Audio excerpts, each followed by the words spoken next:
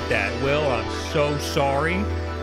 I'm drinking regular milk today. I'm so sorry. Hey guys, welcome to the WULFF DEN Podcast. Hey, see ya. It's me, and that's him. Is your belly gonna be okay? My butt might not. Guys, hello. Today we're talking about 3 podcasts in a row. Talking about emulators. Emulating. On iPhone. Yep. Why is that chair? You know what? That might be a fine spot for it. Is the camera gonna get you? Is it in the way? Actually, it's on camera right now. Okay. Anyway, third time in a row talking about emulators but on I iPhone. think this might be it for a while. We had to because last week we said don't get any emulators on the iPhone yet. And now we're gonna tell you get emulators on your iPhone. Get them. Yeah. So it's fine now. But thanks for being here, everybody. Mm-hmm. Thank you to nobody, because nobody gave us anything so far. Hey, give us money. A lot to talk about today in the way of iPhone emulators, and then also Nintendo had an Indie World. Remember that? Yes. Mid. I didn't even watch it. I looked at Fan of the Deck's Twitter thread of all of the announcements and their Steam pages. And then what else? Embracer Group news. We love that. It's actually big Embracer Group news. There's that. We got news on the Meta Quest. Gonna be more than just made by Meta. I'm interested in that. They're taking the Valve approach. Yeah. We now have a definitive answer why a certain Nintendo character has not appeared in Fortnite. True. And you won't believe the reason. You will 100% believe the reason. What we don't have here is something that just broke recently. Okay. The FTC now said that there's no more non-compete clauses. Oh, yes. We don't need to read a whole article about that. It's just that is notable because now, you know how they always fire game developers? Yeah. Well, now they can move freely between companies without being reprimanded. Yeah. So previously, non-compete clauses, I think, even work if you got fired. Yeah. So if you get fired, you can't work for another company for X amount of time, which is horrible. So now, even if you have one already in place, you can still go about your business and go to. That's good for competition. Yeah. Then, great for competition. It's called a non-compete. Now these companies can compete against each other to pay their fucking workers good. Yeah. Anyway, hey, Farmer Gooch. It was $5. Oh, thank you. They give us money sometimes. First, we'll talk about Delta Emulator on iOS, baby. Yes. Where are you? Finally, it's here. So Delta Emulator is this is notable. I've been waiting for an emulator to come to iOS that I've heard of before. Delta is notable because it's been on the Alt Store for years, possibly over a decade. Yeah. The Alt Store, you need to jailbreak your phone to get. So this was a jailbreak app that is now finally allowed onto the actual Apple App Store. So it's a legitimate app that people have used for years, and now you can finally use it without having to do a whole lot of tomfoolery on your phone. It hasn't been long since Apple started allowing retro game emulators on the App Store. We've already seen one notable controversy after the company pulled the Game Boy emulator iGBA from the storefront. It turned out that iGBA, which hit the top of the download charts, was a near carbon copy of another emulator submitted for review. Game Boy for iOS developer Riley Testoot claimed that iGBA was a knockoff of GBA for iOS that was packed with ads and trackers. As it turns out, Testoot's Delta, the successor to GBA for iOS, is now available for free in the App Store. The original emulator picked up some buzz a decade ago after Testoot found a way for iPhone users to sideload the Game Boy Advance emulator without having to jailbreak their device. Apple eventually closed the iOS loophole, and of course Nintendo was none too happy about the emulator. However, you can now download Delta free from the App Store directly without having to worry about sideloading. Along with GBA titles, the app supports NES, SNES, N64, Game Boy Color, and Nintendo DS games. With the promise of more platforms to come, the app supports third-party controllers as well as quick saves, cheat codes, and data syncing between devices using Google Drive or Dropbox. There's even local multiplayer for up to 4 players, though you'll probably want to use an iPad or mirror your phone to the TV in that case. You'll need to supply any games you want to play on the emulator. To stay on the right side of the law, you'll need to dump games that you already own into ROM files. While iPhone and iPad users outside of the EU can snag Delta from the App Store directly, the process is a little different for those who live in the bloc. I guess that's Europe. That's what you call it over there. I don't know. America rules. TestDude is also behind third-party app marketplace called AltStore, which iPhone users in the EU can now more easily install a version of. I didn't know he was a part of AltStore. I did not either. It looks like so I went to the AltStore website.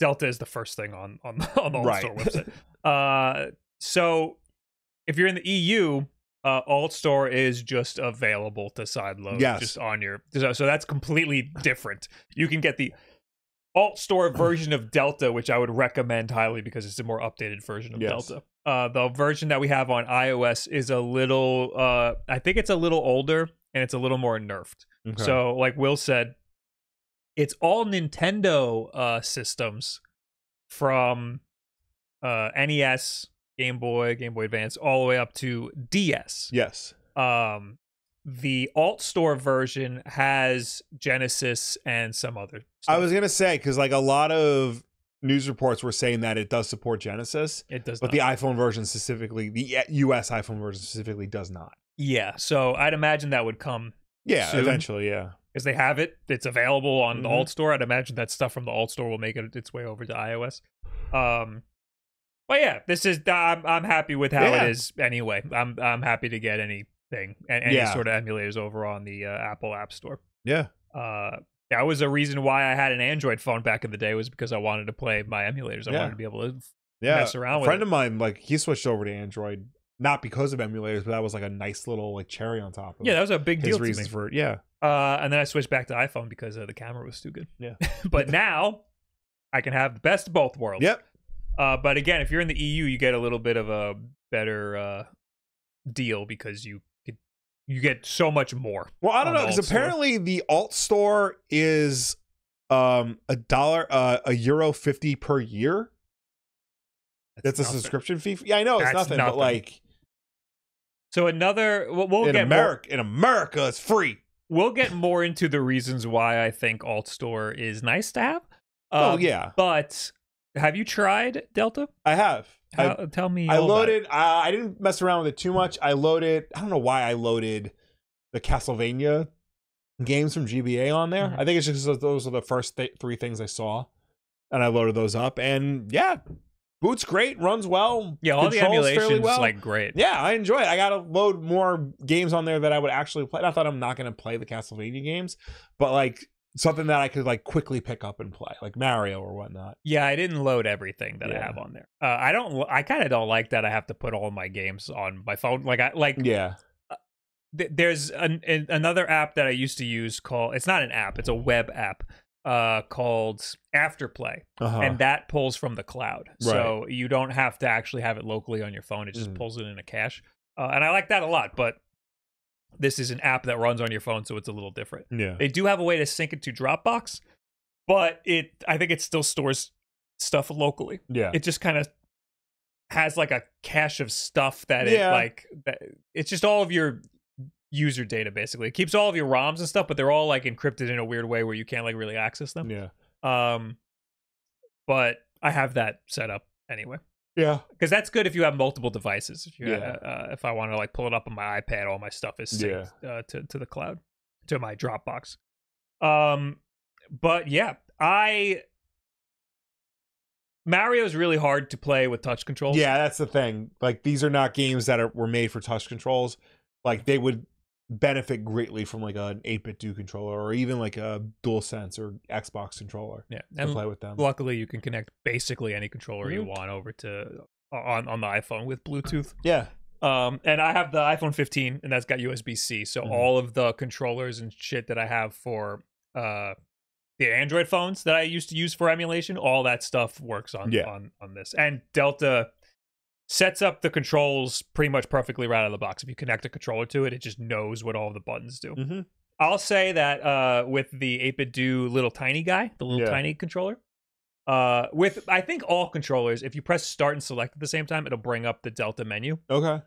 For whatever reason, on that 8-bit do controller, when I press start and select, it brings up the menu, but then from that point on, start brings up the menu. Just pressing start. So start does not press pause in the game anymore. It brings up the menu, and I don't know why that is. I have to turn the whole thing off and turn it back on to fix it. So that's like a weird little bug.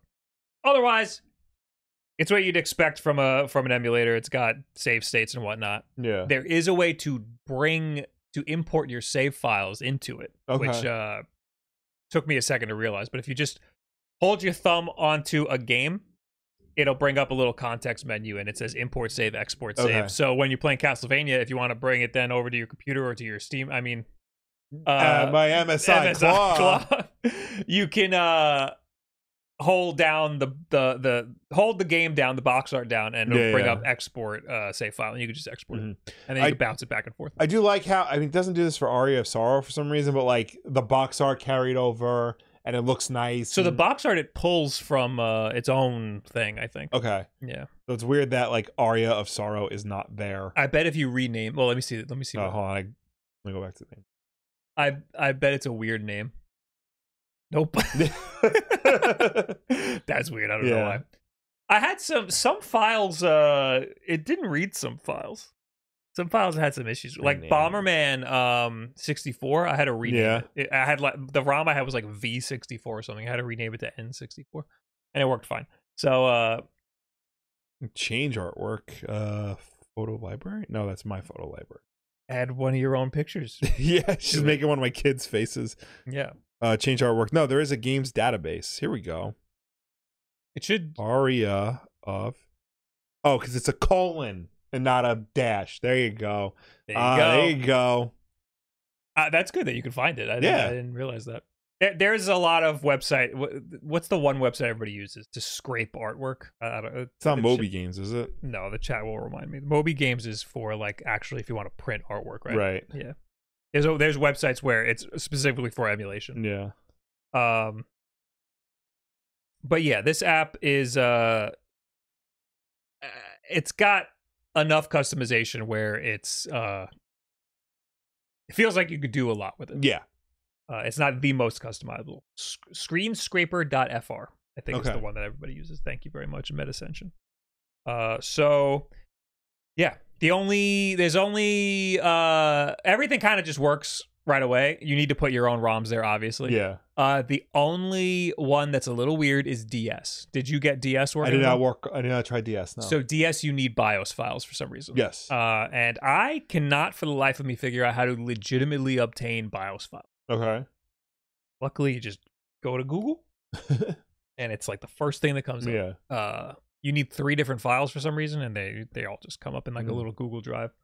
So that's very easy to do. Everything that I've done with it has been pretty easy. There's been a couple of hangups that I've had, but people help me out, and then I'm able to figure it out. It's not the best like UX design, but it's enough to do what you need to do to get in there where you need to. The best game I've the best use case I've seen is touchscreen games on the DS. Yeah. Rhythm Heaven is fucking awesome. There's a little bit of a delay. Yeah.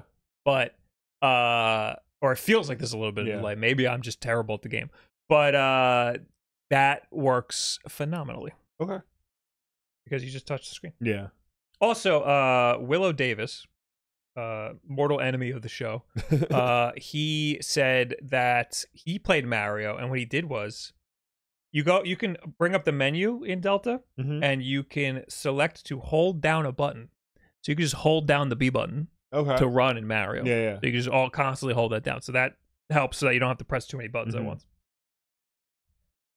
So that's cool. Anyway, why don't we first say thank you to Lorian for the 15 months. Woohoo! Happy Tuesday, boys. I can finally emulate on my iPhone. Oh my god, congratulations. Mileage and Jameson, thanks for the 25 months. And Rise Frog, thanks for the 37 months. What is up, Wolf Bros? I have been playing Kingdom Come Deliverance, and it's been a good time. Since it's hockey season, I am curious, which New York hockey team would you root for? We are Long Islanders. We are Islanders fans, baby. Or we were, and then they moved. It doesn't matter where they play. No, that's our dad, a Rangers fan, talking right there. Okay? He's been a Rangers fan for life, though. Yeah, I know. He's also senile. So I don't like that they moved. I don't like that they moved either. To a shitty spot. No, okay. Have you been to the Almont Stadium yet? I passed it all the time. The UBS thing? Yeah. I passed it all the time. It's a very nice arena. It's very easy to get to if you take the train. That's fine. Yes. The one before that, was that Barclays? Barclays, yeah. Fuck that. That was stupid. That sucks. That they should have never gone to. Sucks. Yeah. I used to friggin' live by there. Yeah. and I didn't want to go there. there. That was awful. But yeah, the Almont Stadium's good. It looks nice. Yeah, it's nice. It looks. Yeah, I have not seen a game there yet. I've seen 2 concerts there, though. Because there used to fucking be right here on Long Island, man. Nassau Coliseum. Should be there. Yes. They're the Long Islanders. Yeah. There's still a Coliseum there. I know. And they don't do hockey there. That's so dumb. Ugh, Why? Yeah. Was it a money thing? It was a money thing. Like, they were trying to, the Nassau Coliseum was a garbage hole. It was our garbage hole, but it was a garbage hole. And, they were trying for, years to, raise funds and get money to rebuild it and make it a proper, stadium that could compete with other real hockey team stadiums. And Kate Murray, who was a top of level official in the Nassau County government, said no. And then that was it. They had to leave and find another place to play hockey. So they stayed at the Barclays Center for too long. That's the only thing they had. I know.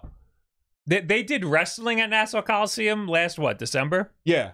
They did wrestling. What was it? AEW. AEW? Yeah. That's why. Yeah. They did AEW at the Nassau Coliseum, and somebody was here who was from out of state. Yeah. And I was like, oh, yeah, my friends are going to see wrestling at the Coliseum. And they're like, Long Island Coliseum. I was like, yeah, Nassau Coliseum. Yeah. The Nassau Coliseum, isn't that where the Islanders played? And I was like, yeah. They're like, what's there now? And I'm like, it's still there. Literally nothing. They don't do anything. They do concerts there. They do everything the Nassau Coliseum used to do except hockey. But I mean, they don't really do concerts there. There's nothing there. They used to do them all the time. They don't do shit there anymore. So, oh hey, it's Wolf Den Dad. Oh, Your father Bill. used to get you great free tickets to the Islanders. Yeah, what happened? Yeah. Rangers, since there were only 6 teams, still at Madison Square Garden. That's true. I believe the Rangers are consistently ranked as the worst of the original 6 teams, Dad. So why do you got to root for the losers? And then Jack Dimmock says, Ranger? I hardly know her. Anyway, let's talk about... So, I mentioned before, I like the alt store. Yes. That's how I was able to play Dolphin on my iPad. I don't even think I jailbroke the iPad. I just had to do some tomfoolery to get it to where it is a little bit of a pain in the ass. Got it. Oh no, somebody in the chat reminded me earlier. You need a developer account. Okay. I think that severely limits the stuff that you could do if it's not just straight up jailbroken. But I got a developer account and I got freaking Dolphin on my iPad. And it runs fine. But that's the alt store is currently the only way you're going to get Dolphin to work on your iPad or on your iPhone, because Dolphin does not seem likely to be coming to the iOS App Store anytime soon. So let's talk about that. Okay. You want me to read it? Yeah. In what will undoubtedly be sad news to many, the developer of the popular GameCube and Wii emulator Dolphin has confirmed the app won't be coming to iPhone. Over the weekend, Oatmeal Dome, the developer behind Dolphin iOS, shared a blog post explaining why iPhone users won't see Dolphin or its variants on the App Store. The reason behind Dolphin's App Store absence is that Apple does not allow just-in-time or JIT technology on its platform, an essential tool that enables Dolphin to run with good performance. Oatmeal Dome further explained why JIT is so important for the Dolphin experience. Did we talk about this last week? We've talked about JIT before. Okay, I remember this. Yes, because JIT is a funny word, and I would remember saying it. Yes. The GameCube and Wii have a PowerPC based CPU inside them. All modern Apple devices use an ARM-based CPU. This isn't possible to directly run PowerPC code on an ARM CPU and vice versa. Therefore, we want to run a GameCube or Wii game on an iPhone. It is necessary to translate the game's PowerPC code to ARM so that the CPU can understand it. JIT enables the PowerPC based to ARM-based CPU translation, and Oatmeal Dough confirms that Dolphin uses something called just-in-time JIT recompiler to achieve this. Whenever the emulated console wants to run a game, Dolphin will use its JIT to translate the PowerPC code to ARM and then execute the results. The Dolphin iOS team have approached Apple to try and get Dolphin running on iPhone using JIT without much luck. We submitted a DMA interoperability request to Apple for JIT support, but Apple denied the request a few weeks ago. Oatmeal Dome suggests that Apple has security concerns relating to the implementation of JIT, using that the platform holder could consider the technology a security risk. It is technically possible to run Dolphin on iPhone without JIT. However, the downgrade in performance is substantial, as evidenced in the videos below from Oatmeal Dome's YouTube channel. Oh, I didn't even see these. Yeah. It appears the developer understandably isn't keen on releasing Dolphin iOS in a compromised state, revealing that we would likely get endless complaints from users about poor performance. App Review might also just reject us anyway because the app is unusable. Oatmeal Dome's blog comes a fortnight, not that kind, after Apple revised their App Store guidelines, allowing retro game emulators onto the iOS App Store. Since then, Nintendo Emulator Delta has taken over the App Store. Blah blah blah. So the short answer is that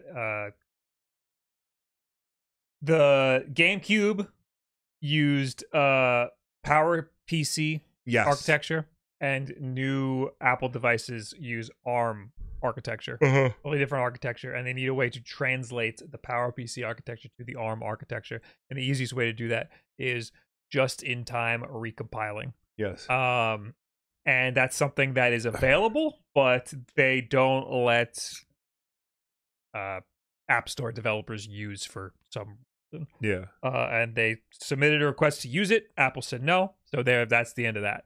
I would be willing to bet that eventually there will just be another way to do this. Yeah. Because that's just how emulation has been working. Yeah. I didn't know Oatmeal Dome was the developer of this specifically. Yeah. I mean, it seems like Dolphin is the type of program that like there's different offshoots of, like Linux. So I'd imagine like someone's going to take the Dolphin code and find a way to get it to work on ARM-based architecture. Well, it seems like this is how Dolphin works. It uses the recompiler. But yeah, I think that these new Apple devices are becoming so powerful that extra power is going to be used to pick up the slack of the recompiler. Yeah. That is, you know, someone will figure it out eventually. It's just not going to be as easy as copying the alt store version and putting it on iOS. Right. It's not going to be like how Delta was. It's going to take a lot longer to get GameCube emulation on your fancy, expensive iPhone. That being said, it'll probably happen at some point. Yeah. I would like to see 3DS emulation. I would like to see all that stuff. But we'll see. Because you know what? DS runs great on the phone. Okay. So that answers that. That answers why you might not be getting GameCube on your phone. At least not yet. At least not yet. I think I am holding true that you will eventually get it. Yeah. If not this year, then definitely like by next year. No, it'll be a while. Like, it'll take a while. But I feel like this is the type of thing where like people will work pretty quickly for it, because like emulation is already now like popular on iOS, and if they see there's a need for it, they will like work as fast as they can to get a Dolphin like program on iOS. I would say just continue to be very cautious with the emulation apps that you get. Like this is a perfect time for somebody to do an offshoot of Dolphin that is just there to garner ad revenue and steal all of your location data. Oh, yeah. So don't download anything until you see a YouTuber make a video on it. Yes.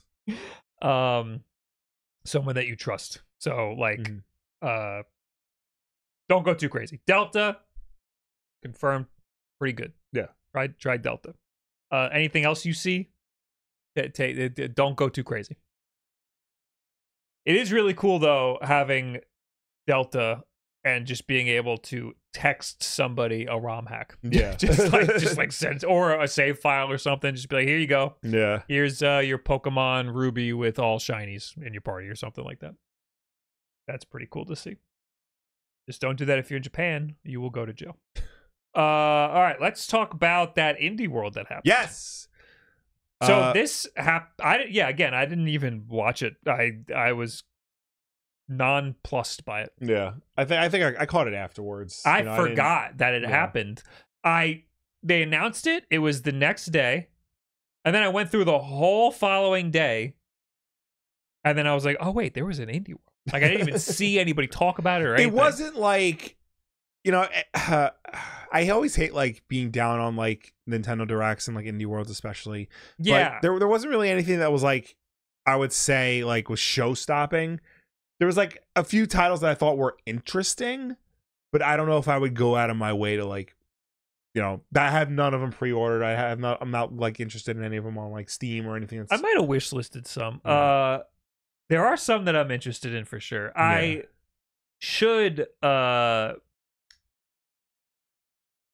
I shouldn't be too hard on it because it is an indie world. You gotta go into that with your expectations in check, because anytime Nintendo makes an announcement, it's easy to be like, oh shit, Nintendo's doing an announcement, but it's indie games, so they can only be so big.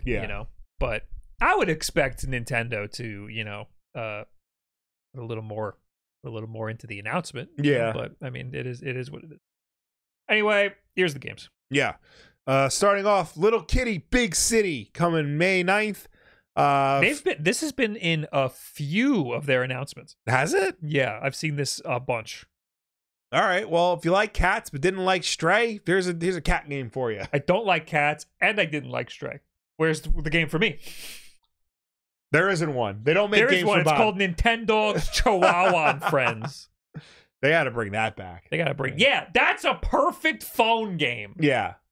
Nintendogs. So, next up is Yars Rising. Now, this game piqued my dumb ass because are you familiar with Yars Revenge? No. Yars Revenge is considered like the actual like best game ever released on the Atari 2600. Okay. It's like a vertical shooter, not a vertical. It's a horizontal shooter in a way. And this is like a spiritual successor to it, but it's a fully reworked Metroidvania type game. And I'm looking at... What'd you call it? Yars Revenge? This is Yars Rising. Yeah, but the old one's Yars Revenge. Okay. Yes. Yars Revenge, developed by Howard Scott Warshaw. Also the same guy who made E.T. for the Atari. He's the only man who can lay claim to having the best and worst game on the same system. So... this is all like interesting to me until I watched the trailer and they leaned really hard into the, hey, I'm Yar and this is my game. Like the really hyper cute anime girl. I'm like, I don't want to sit with this chick for however many hours. You're gonna have to mute it. I am. It stinks because it does look really cool, and I think this is a nice way to like take something that nobody cares about and like reinvent it in a genre that people actually do care about. Looks like Shadow Complex. Yeah. Okay. Seems cool. Next we got Refined Self. Yeah, Refined Self, the personality test game. Games can really show someone's personality, don't you think? Skip. Next. Sticky Business, August 17th. Dog! Yeah, there it is. Creative relaxing 2D game developed by Spellgarden Games. Players will create stickers, pack orders, and listen to stories of customers. Cool. Dear Hen in the chat says Bob is a dog person with a cat personality. Fuck you. Anton Blast. Now, this was I think it was at PAX. Okay. And I think did I meet the developer? I don't know. I think I met the developer. And side note, every other developer that I talked to said you gotta try Anton Blast. Okay. So this is a fan favorite among other developers. That says something. So Anton Blast is an explosive, action-packed retro platformer featuring a destructive twist to classic gameplay and a loving hand-animated pixel aesthetic inspired by Game Boy Advance, blown up and reimagined for the modern era. This, I think, is another Pizza Tower situation where it's inspired by Wario Land. Got it. So you're like, speeding through silky smooth, 60 frames per second action platforming and explosive escapes. Yeah, it literally looks like Pizza Tower. Presumably it was in development when Pizza Tower was also in development, so it's not like trying to rip it off or anything. But they're both taking inspiration from WarioWare. Yeah. But it looks great. Yeah, no, it looks like fun. And when is this out? November 12th. Let me make sure this is on my wish list. Yeah. Or even see if it's on Steam already. Oh, good point. Yeah. I'm gonna pull up the Twitter thread that that you were talking about before? Yeah. Here it is. Fan of the Deck has his little Twitter. Oh, I clicked on it. There it is. There you go. There's a Steam page, babe. Release date November 12th. Oh, that's a long ways away. Oh, okay. So it's launching. Oh, it's a demo. Oh, there you go. Hell yeah. I bet there's no demo on Switch. Nope. Next up is Valley Peaks. The mountains are calling. In this riveting first-person climbing platformer, each mountain is like a puzzle, and your job is to make your way to the top of every ridge to place radio towers from the froggy inhabitants of Valley Peaks. There is a demo on Switch, according to Mecha Dragon. Oh, all right, try out Anton Blast. Next up is Lorelei and the Laser Eyes. We've heard about this too in a different Nintendo game. Yeah. A woman summoned by an eccentric man to participate in a project in an old hotel somewhere in Central Europe becomes embroiled in a game of illusions, increasingly dangerous and surreal. And you got laser eyes. That sounds sick. Next up is Europa. Coming 2024 on the moon Europa, a lush terraformed paradise of Jupiter's shadow, an android named Z sets out in search of answers. Cool. Wow. Awesome. All right. Sick, dude. TMNT Splintered Fate. Join the Ninja Turtles as they rescue Splinter from the clutches of the Foot Clan amidst the chaos in New York City. Experience fast-paced roguelike action with unique powers for each turtle. Team up with friends for co-op gameplay. Explore iconic locations and face classic TMNT foes. Don't miss the adrenaline-packed adventure in this fight, adapt, repeat portal loop. This an iPhone game? This was an Apple Arcade game. Okay, but this was a very popular Apple Arcade game. People seem to really enjoy this take on the TMNT formula, which I think is like Ninja Turtles. They're beat 'em up games. That's all they really seem to do with them. I think adding rogue elements to it like is a nice way to like liven it up, and also the fact that it's not a side scroller like helps. I think. Also, this is just for me, but the artwork is heavily inspired by clearly the IDW incarnation of the Ninja Turtles, which is hands down the best version of the Ninja Turtles ever of all time. Cool. So it's not based on the 87 cartoon like everything seems to be. So I am definitely keeping an eye on this. I may actually play a roguelike. I just Ninja Turtles. I just hit get on my on the Apple Arcade version. And then it said try Apple Arcade. And I was like, I fucking have Apple Arcade. And then it took me to a new page. And then I went back and now it's downloading. I don't know what happened. But yeah, I'm getting it on my phone. It's on Apple Arcade. Right, so I'm just getting it on my phone. I don't have Apple Arcade. You can do a family plan. I already have a family plan with my wife. You can't fuck around with family plan Apple stuff.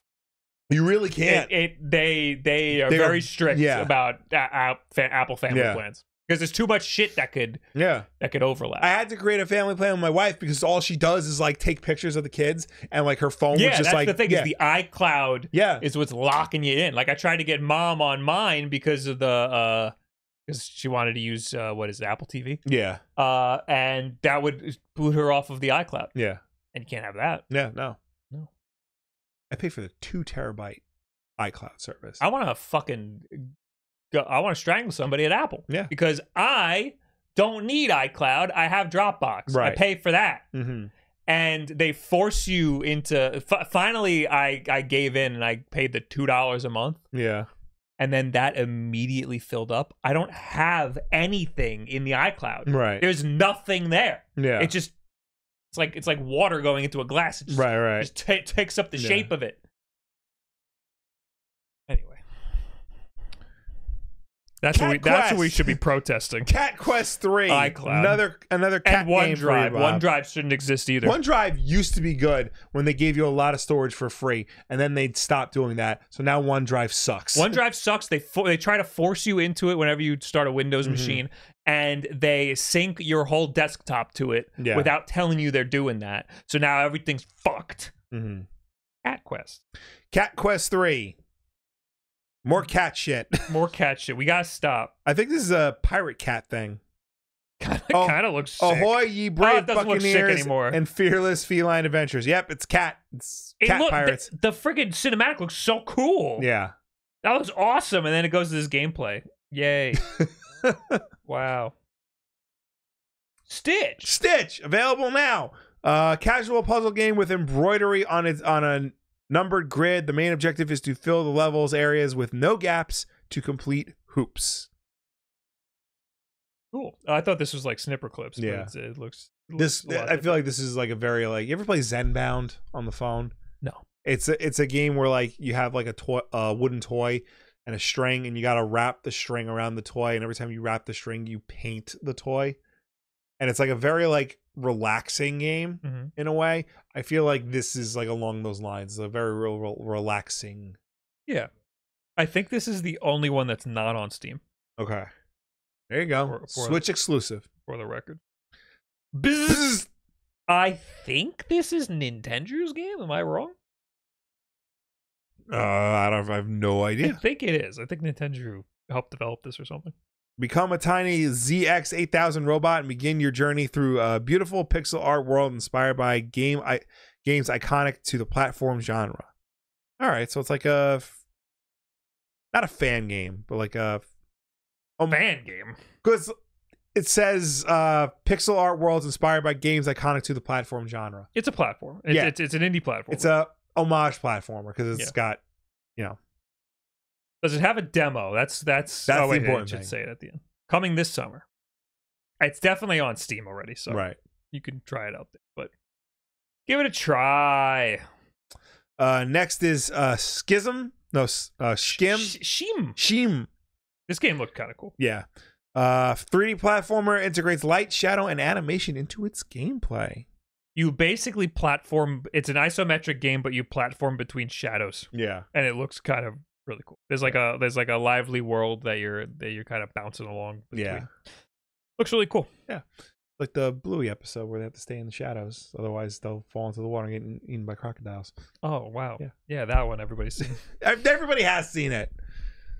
Asshole. Animal Well. This is Donkey's game, right? This is Donkey's game. We've talked about this before. We've talked about it. I actually never played it. I watched Wood play it at PAX. And then you got embarrassed by Wood in front of Donkey. Yes. I saw that video.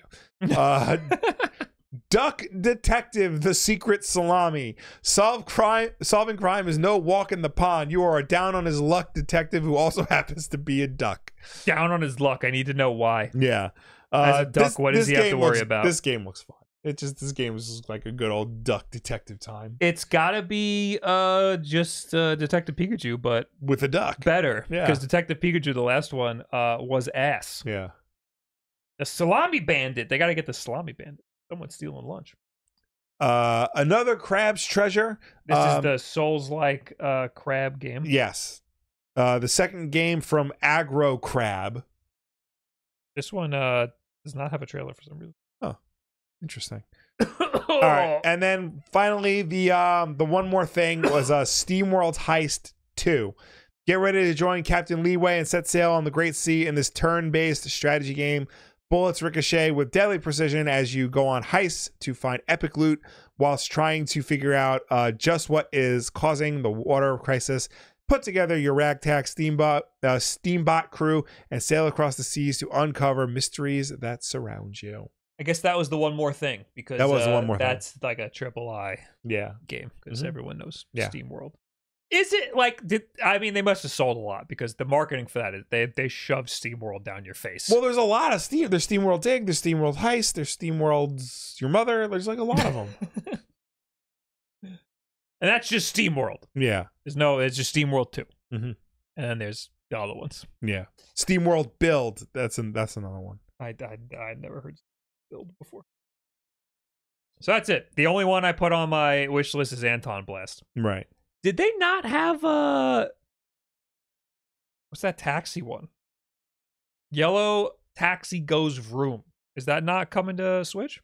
Oh, I don't know. It wasn't in this recap. Yellow Taxi Goes Vroom. Download demo now, bitch. It's on it's available. The whole game's available. Okay. It's on Steam. It looks really good. It's like Crazy Taxi meets Mario 64. Oh, wow. Looks really cool. Anyway, moving on. Let's talk about Target getting rid of physical media.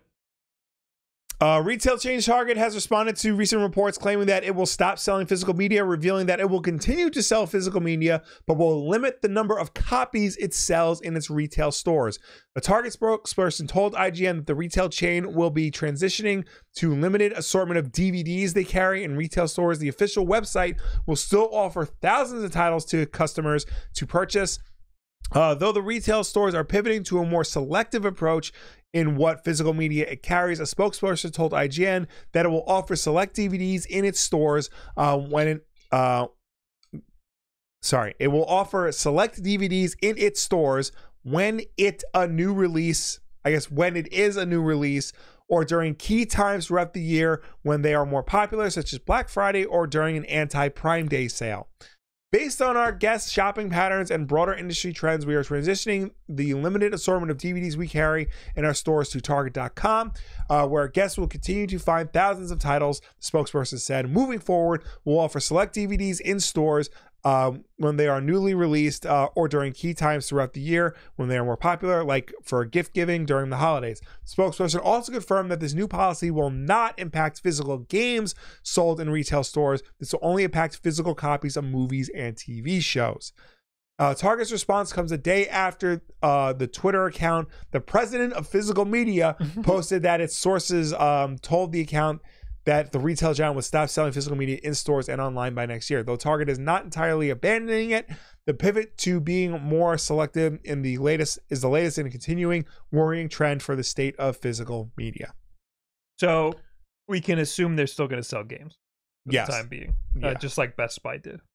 I mean, it makes sense. They're going to follow what Best Buy did. They're all going to do this eventually. But at the same time, like, I was just in Target today. I was in two different Targets, one today and then a different one the other day. And like the physical media section is like shrinking like pretty drastically. The DVD section is like literally just an end cap in the back. Yeah. And that's for like everything, new releases and like old stuff. The games, the new releases are in an end cap in the back, barely stocked. The older games they sell, if this one side of the aisle is PlayStation, the other side of the aisle is Xbox, and they have like a game per a copy of each game, and then that's it. And a lot of it's like even like barren. So Target has never been good for getting anything that's more than like a year old. You know, like you're only getting popular stuff and new releases. Yeah. This is only good news for GameStop because like Target will continue to sell new releases for like, well, did they say new releases for movies? I think they said movies. What do they say? But I'd imagine games are going to get smaller and smaller, and they'll only have the new releases eventually. Yeah, they're going to have a limited assortment of DVDs. Yeah.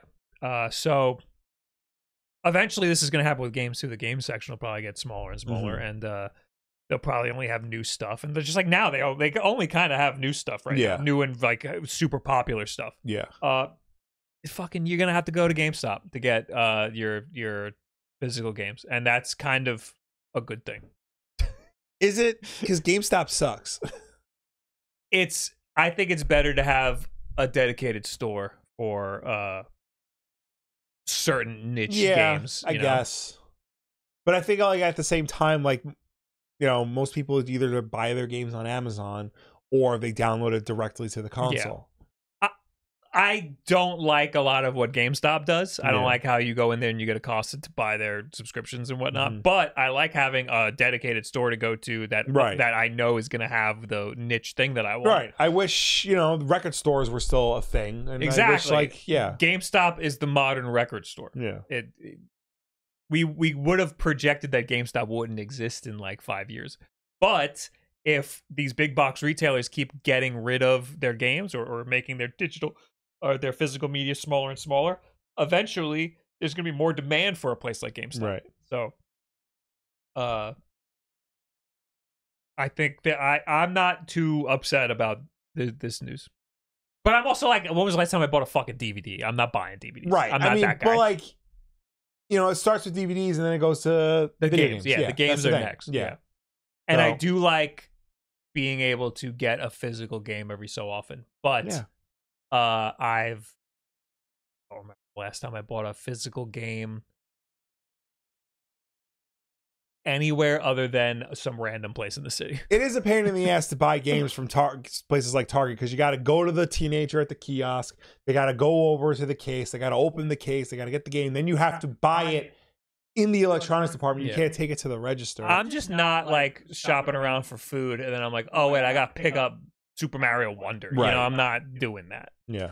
I did do that for playing the demo. They had the demo there. And I was like, oh wait, I gotta play the demo. But like for buying games, that's usually something I have planned out way before. Yeah. You know, it's not like an impulse thing.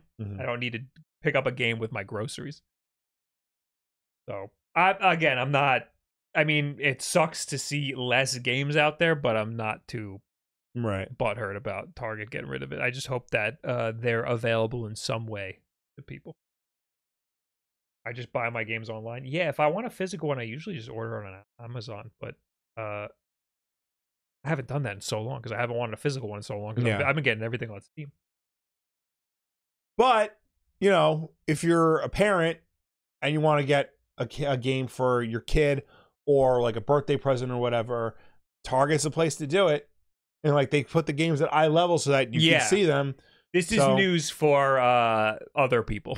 Yeah. Like, I'm not going to be affected by this at all. Right. But if, like, you know, if our mother, who loves buying us things we actually want for Christmas, wants to buy us a video game, and she's going through the Target, because, you know, our mom always shops at Target, and she says, oh, Willie wanted this game. No, but there's What's this the thing. game again? I say that when I used to do gift guides, I don't think did I even do one last year? I don't think you did. When I do gift guides, I say in the very beginning, I don't recommend buying games for people. Right. Because people usually know what game they want. I would never want our mother to buy a game for us. Because she's not going to know more than us. And plus, we know what we want already. We're going to have it already. Right.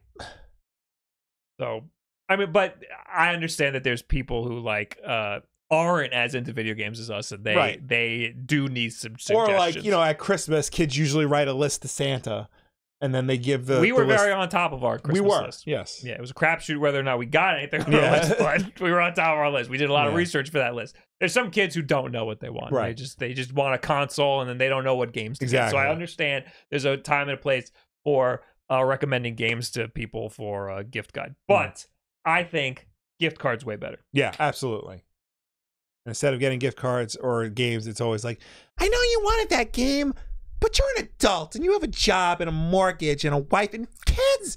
So I got you this shirt. Card. I got you a shirt. It's 2 sizes too small, but honestly, you gotta stop wearing large shirts.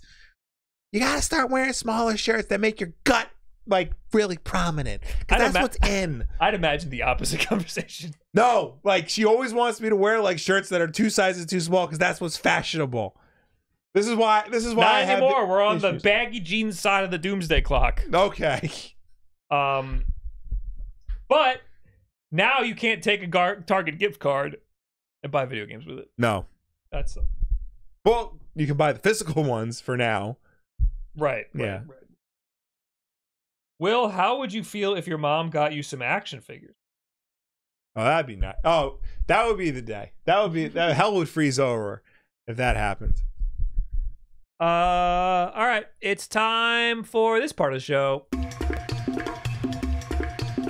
Backlog! Backlog! Backlog! Backlog!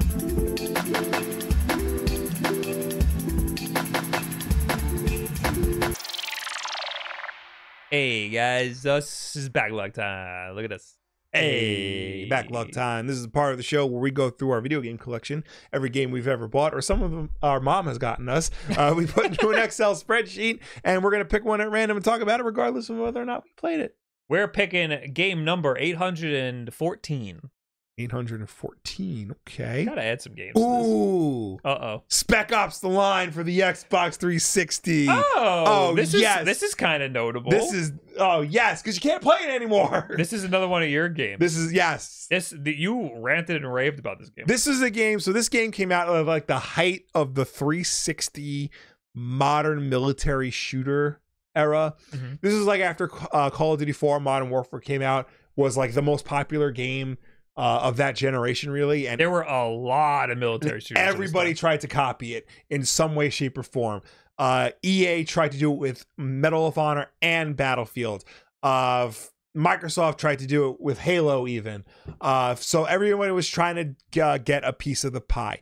Then in comes 2K Games and this Jaeger Development, who rebooted the Spec Ops franchise. Was a budget video game series that from the original PlayStation. They were like $20 cheap games. I don't remember those. Exactly. Like they were just $20 cheap games you buy like a gas station, and like that was it. There was no like real cultural significance to them.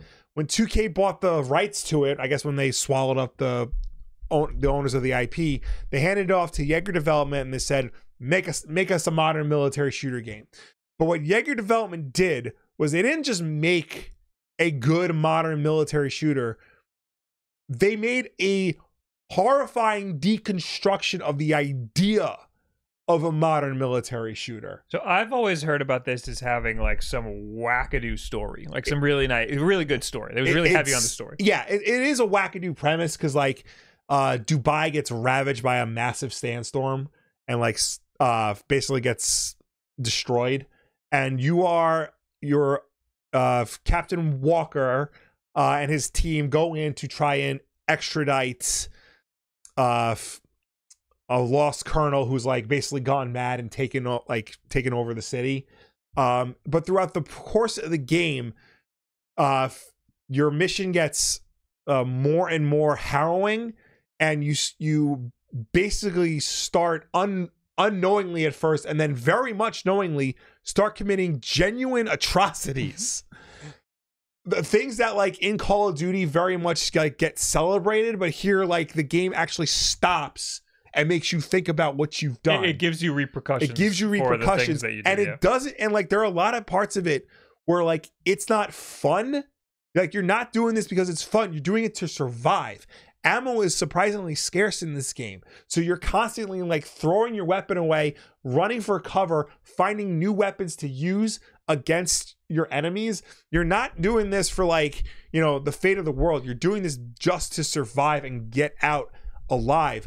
But, not to spoil the whole thing, but there's 4 different endings and none of them are good endings. Even the endings where you make it out alive, you don't make it out alive.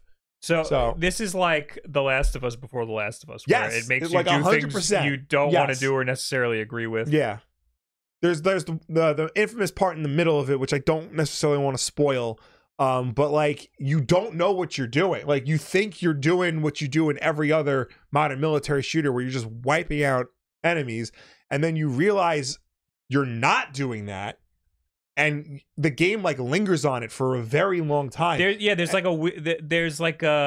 some. It plays with PTSD a lot. With PTSD a lot. It plays with sanity incredibly well. Yeah. The whole game takes place from Walker's perspective, but you can't trust him as a narrator because like you don't know what's going on, if he's telling the truth or not. There's a point towards the end of the game where you see a fallen comrade attack you. And then if that comrade kills you and then you have to restart the checkpoint, he's gone. So your whole perception of like what's real and what isn't is always in question. And by the time you get to the end of the game, it's just gone. Like what you thought was the truth is just out the window. So I'm watching this this gameplay from MK Ice and Fire. It is only 3 hours and 45 minutes. It's not a long game. No. I wonder how. Let's check the how long. It's not a long game, and you can probably get it done. Like I would say, maybe like 5 hours. Wow. If you just play through the game, but it is well worth the experience. 6 hours according to how long to beat. Because it does its best to like make you think you're playing a standard modern military shooter, when in reality it's like seriously trying to make you think of like what that means. Like what are you actually doing when you play games like this? If you were really in this situation, would you be considered the hero? The answer is no. So this game's notable right now because it's been notable because it was kind of a cult classic. It didn't really do too good. It didn't sell very well. It was kind of the end of the series. But people loved the idea of the game and the story and whatnot. And it's notable right now because it's not available at all. It was delisted because it does have like popular music in it. It has songs from like Deep Purple and other bands of like the 60s because it's very heavily inspired by Apocalypse Now and the book that's based on, Heart of Darkness. So there's popular music in it, and because we can't have nice things, the terms of the contract for licensing that music expired. So rather than relicense it or patch it to have different music, Take-Two was just like, you know what? Nobody needs to play this game. I want to play it. I've heard a lot about it. I just now heard that I could beat it in 5 hours, so now I want to try it. It's on 360. It's available. You can play it backwards compatibly on Xbox Series and Xbox One. We have it, right? We have it, yes. I highly recommend if you can find this game, play this game. I'm gonna pop it into my Xbox. Absolutely worthwhile. I know some people will say that like the shooting's not good in it. I disagree. I think that's like it looked fine. That's the great trick of it because it makes you think you're playing like a good military shooter. It kind of looked exactly like The Last of Us. I know, and like that's the great trick because as you play it, you get into this false sense of security, like this is another modern military shooter, and it very quickly does not become that. The Steam page says similar games you might want to play: Modern Warfare 3 and Modern Warfare 2 and Warzone. It's like going from, how do I put this? It's like going from Saving Private Ryan to a Michael Bay movie. Like you got one is like this really serious, really like genuinely scary portrayal of war, and the other is, hey, isn't it cool that we drove this Humvee through like a dilapidated Cuban village? Yeah, no, I understand. This is like an actual like art piece. Yeah, no, it really is. It's like one of the first not that like games never took themselves seriously, but this is like the first time where like it actually like thought like, can we do something with the medium of gameplay? This is one of the ones that got brought up a lot in terms of like our games art. Yeah. And can you have a narrative that has any sort of impact in a video game that's not just shooting stuff? And I think one of the best things it did was the main character, the player character Walker, is voiced by Nolan North. And this was at the time where we were, the Uncharted games were popular. We were at peak Nolan North. He was in every video game. He was the protagonist of every video game. And he had that and every character he played was Nathan Drake. He was like, wisecracking character, whatnot. And then this game, he fucking unravels. It is an Oscar caliber performance. This is, how do I put this? This is Tom Holland as Don Corleone, but like actually making it work. In the YouTube chat, Tamago Musubi, delicious, says shooting is fine. PC gamers complained because it has mouse acceleration. To disable it, you got to decrypt an encrypted config file or something like that. Okay. So you got to do some stuff to get mouse controls to work. Yeah. Or plug in a controller. Yes, exactly. It's a console game. Like, yeah, this was made for. This was in the era consoles. when like they would put games on PC. They literally just port the console game over and like maybe slap a. They would make the games for console, and then figure out how to put it on PC. Yeah. Now it's kind of the other way around because now consoles are very close to PC architecture. Back then, Xbox 360, PlayStation 3 were very unique, so they had to try to figure out how to get it to work for that before they then moved it over to PC. Yeah, this game has a multiplayer mode. Do not play it. Well, you can't play it because it's taken offline. I'm pretty sure the servers are down, but they didn't want to put the multiplayer mode in the game. They wanted this to be a purely single-player experience. But Take-Two said, no, it's a military shooter. You got to have a multiplayer mode. Put a multiplayer mode in it. And that actually impacted the single-player development of the game because they had to pull resources and funding from the single-player campaign into this half-baked, dumbass multiplayer mode that nobody liked, nobody ever played, and was, derided for being inessential. And that's probably why the game is as short as it is. Yeah. Okay. So I'm gonna have to grab that and try it on my Xbox. You will 100% have to play it. If you have access to this game, definitely play this game. It's very rare for me to want to play a game that I haven't played that we feature on the backlog. Yeah. Last week we talked about Sonic 4. Yes. And that made me replay Sonic 4.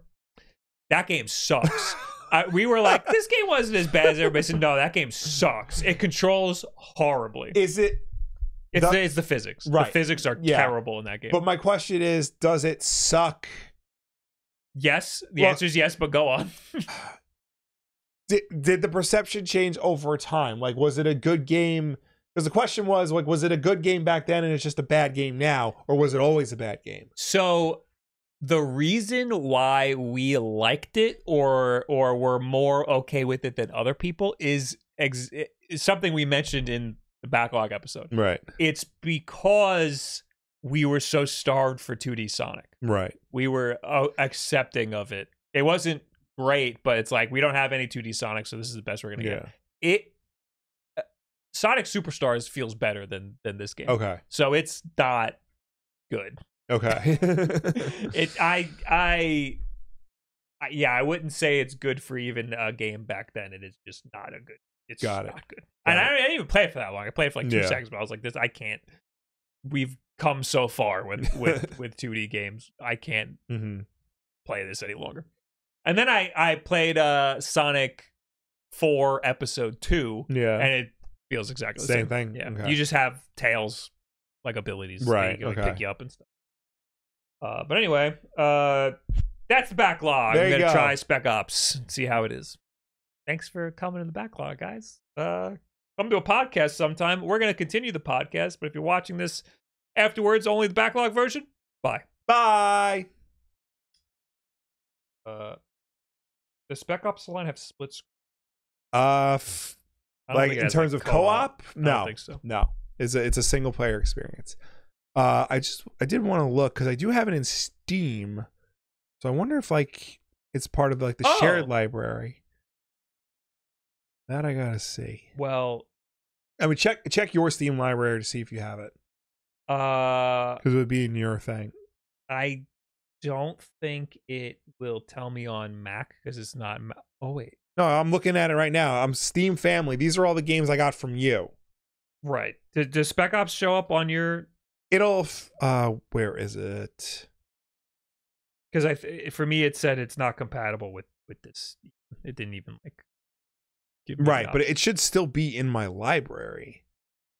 Because I could break out the Steam Deck. Yeah. It's showing up. Spec Ops The Line. Hold on, I'm opening Steam proper. Your current Mac version is unable to run 32-bit games. This game may not run. Oh, so I could try to get it on here.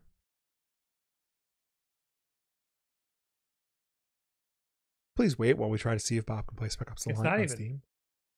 Sure. Here, go to your library. On the side panel, there should be what's it called? Steam Family.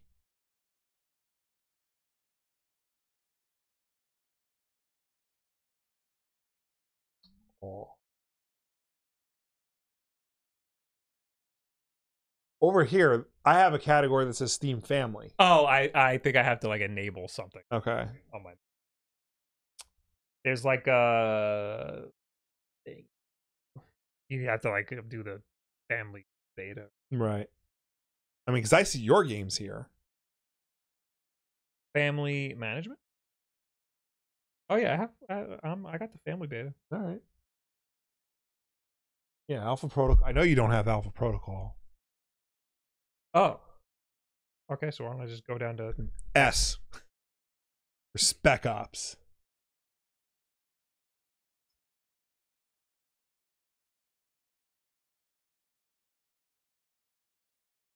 There it is. Install. There you go. It's as simple as that. I'm gonna get it on my Steam Deck. Should work on Steam. It should work. Good news. Good news. I mean, if it doesn't, if it works on this, yeah. If it doesn't work, just 360 version. Yeah, that should. Yeah. But I'd rather have it on my Steam. Right. Of course. Search. I searched for it. I couldn't find it that way for some reason. Anyway, new news around Embracer Group, everybody. Everybody's favorite group that Let me just reopen all my fucking Chrome tabs. Everyone knows Embracer Group. It's the big holding company that bought up a bunch of game companies because they were like, gaming is a booming. Hundreds of billions of dollars in this industry. Let's invest in it. And they bought up game companies. And then the games industry crumbled hard because these fucking idiots don't take into account real world situations. They just saw COVID and was like, everybody's buying media. We're gonna invest in the media because the media's doing good. They didn't realize that fucking everybody was gonna stop investing in it because it was only happening because everybody was staying home. They don't look at the real world implications of things. They don't look at the numbers. It's like they're computers. They're not real people looking at the numbers. And then they lost all their money, so they started firing everybody and canceling projects. And now, Embracer Group has announced its intent to split up into 3 separate companies. That all have the best names. These are really terrible names. Asmodee, the Asmodee Group, Coffee Stain and Friends, and Middle-earth Enterprises and Friends. What does Coffee Stain do? We'll find out in the article. Okay. Each company will be a separate publicly listed company. Embracer said the move comes after a brutal period of restructuring that has seen hundreds of staff lose their job, multiple studios shut down, and the sale of developers including Borderlands maker Gearbox and Knights of the Old Republic remake maker Saber Interactive. The largest shareholder, controversial CEO Lars Wingefort, don't care how to pronounce his name, he sucks, intends to form a new long-term ownership structure and will remain a long-term active and committed and supportive owner of all 3 entities. Great. Here's the breakdown. Asmodee is a tabletop games publisher. Coffee Stain and Friends will focus on indie and A/AA premium and free-to-play games for PC, console, and mobile. And Middle-earth Enterprises and Friends will focus on AAA game development and publishing for PC and consoles, as well as the stewardship of the Lord of the Rings and Tomb Raider intellectual properties. Digging into the details, Asmodee has over 300 owned IPs, including board games Ticket to Ride, Seven Wonders, Azul, Catan, Dabble, and Exploding Kittens. Asmodee is currently developing licensed tabletop games based on Lord of the Rings, Marvel, Game of Thrones, Netflix, Lego, and Star Wars, including the recently released trading card game Star Wars Unlimited. Coffee Stain and Friends includes Coffee Stain, Ghost Ship, Tarsier, Tuxedo Labs, as well as THQ Nordic and Amplifier Games Invest. These are the games that Coffee Stain does. Goat Simulator, Valheim, Deep Rock Galactic, Wreckfest, Teardown, several others. So this is all just ploy. This is some sort of this is some sort of stock market wheeling and dealing. Yes. This is we've heard of companies splitting their share prices before, like making it so shares costs like a fraction of what they down. They do some fucking thing to make it seem like there's more shares in the market than there are. What they're doing is splitting their company into 3 separate companies. Well, still like being one company. No, I think that there's 3 different. It's 3 different companies still overseen by the same guy. But I think that the stock market sees it as 3 companies now. Is the thing, and that means if you hold stock in Embracer Group, now you own stock in 3 companies that all cost the same. But there's something about it that is some sort of market tomfoolery. Yeah. That's the reason that they're doing it. It's just fucking Embracer Group being stupid again and having no like regard for anybody else but the numbers on the paper. Yeah. And finally, Middle-earth Enterprises and Friends will focus on Lord of the Rings and other key IP.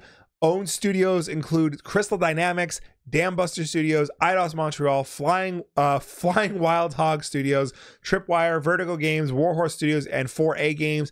IPs include Dead Island, Killing Floor, Kingdom Come Deliverance, Lord of the Rings, Metro, Tomb Raider, along with many others. This group will also include publisher PlayOn, Free Mode, and Dark Horse Comics. Sir Griffax says there needs to be a holding company then. That's a good point. Yeah. Embracer Group is a holding company. Right. And they dropped 3 companies. They're not doing a good job holding them. Anyway. There you go. So that I don't know what impact this is going to have on the actual companies. I just know that we don't like them. And they've done nothing but bad decisions. There was an interview like recently about this, and like Flars Wings 4 said something that's along the lines of, I probably deserve blame for a lot of what's going on. And you're like, no shit, Sherlock. Oh god. BRB starting a company called Embracer Group and buying the 3 companies they just made. Yeah. I'm sure you have the money?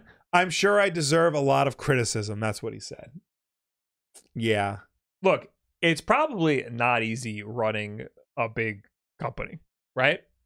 But there's gotta be some wiggle room. It feels to me, being an outside observer, it feels to me that people who run these big companies don't know anything about video games. Right. And the IPs that they have. There's gotta be a lot of hardships that I don't understand, because that's a lot of money that you're just sloshing around, and a lot of people that you're working with. But they just seem out of touch in ways that don't make sense. At a certain point, though, if you're a big enough company, you have people who can like help you with like all of the minutia and everything. Like you have money people, you have creative people, you have like day-to-day people, like you have all these people working for you. You just make the final decision on everything. So all you have to do is say, no, we're not going to keep buying game companies. No, we're not going to like start hemorrhaging money. Yes, we're going to make the Time Splitters remakes and put them out there and do Time Splitters 4 properly. Yes, we're going to do a good Tomb Raider game. No, this whole company exists to make more money. There's they don't exist to make good products. They exist to make as much money as possible with as little. They exist to put as little money into it and get as much money out of it. And that does not create a good product. No. That ruins products. Yeah. Anyway, speaking of big money sloshing companies, Meta opens up Quest's OS for third-party hardware. Meta announced some changes to its virtual reality business to make it more open ecosystem for developers and users. First, the company said it will make the operating system behind the Meta Quest headsets, Meta Horizon OS, available to other companies to create third-party hardware. It already has a handful of partners on board to make headsets, with Asus Republic of Gamers creating an all-new performance gaming headset, while Lenovo designs one optimized for productivity and entertainment. Meta also said it will create a limited edition Meta Quest headset inspired by Xbox, and Meta CEO Mark Zuckerberg suggested in an Instagram post that one could make a VR headset bundled with an Xbox controller and Game Pass, so players could play on virtual big screens and TVs wherever they happen to be. Mark Zuckerberg jump scare over here. I didn't know it was a real.